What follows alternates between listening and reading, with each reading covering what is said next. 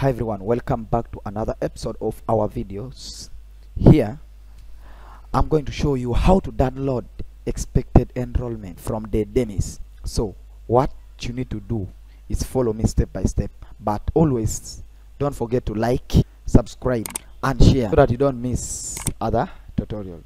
So what you do is, one, make sure you have an internet connection. Then you go to the Chrome like I've gone, then you type emis.doe.massachusetts.gov. So here we are. Then you say emis login. You put your email, then your password like the way I've placed mine. So make sure you have uploaded all the data. Then you submit. But what always the district inspectors need is the enrollment. So what you do, you go to learners, then say expected enrollment.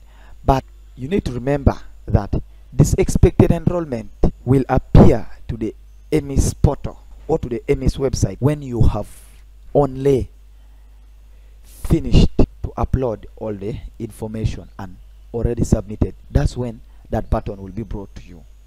Then you say, let's take for term 1. Then you say edit. Here you cannot see the download button, but the trick is simple magic. Inside here you control print, then you can look at here expected enrollment. Then you say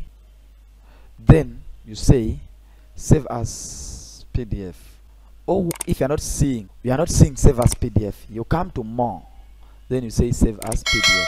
Then the default sheet must be 1. Save as 1 sheet of paper. Then default margins default. Then you say save. You save to the location where you easily find it. Then mine, you can save as emis. Then you say save. Then now you can resubmit. Then now you can minimize the tab. Then you come to expected enrollment. This one, emis. You see, I have it here, so I can be able to print. I can be able to send it.